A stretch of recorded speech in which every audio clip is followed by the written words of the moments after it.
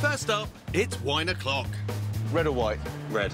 But these days, we're hearing this sound less and less. Why have we seen the humble cork disappearing? I kept hearing about this whole corked thing. Once a wine is corked, it's ruined. Oh, you can taste if it's been corked. Something from the cork leaches into the wine. What's it taste like if it's corked?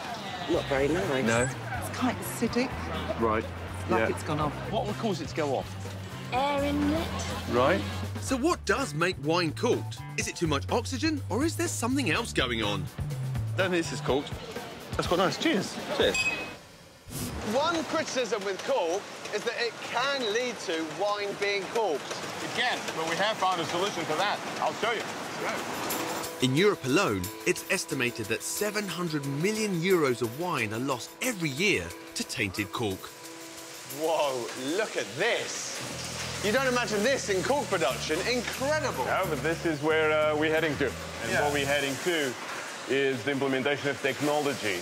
Carlos's new sniffer robots are able to detect a single molecule of the compound that causes corking. So all this equipment here, all this high-tech is all about analysis to try and combat the problem of when wine becomes corked. The problem of corking starts with chlorine. Chlorine was traditionally used everywhere in the cork industry. Chlorine molecules can be in the pesticides used in the cork forests to the liquids used to sterilise the factory.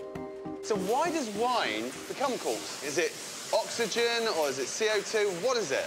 It's created by a molecule. It has a rather complex name. It's 2,4,6-trichloroanisole. We call it TCA. This rather nasty-sounding chemical is released by a natural fungus, sometimes found in cork bark. If the fungus accidentally comes into contact with chlorine, a reaction produces TCA, and it only takes a few molecules of TCA to ruin the flavour of wine. So what these machines have to do is to go and look for something as small as 1 drop of water in 800 Olympic-sized swimming pools where a molecule of TCA can be present. If it finds it, automatically removes it from the production line. So it's quite a complex machine, but a fundamental machine to secure a future for cork.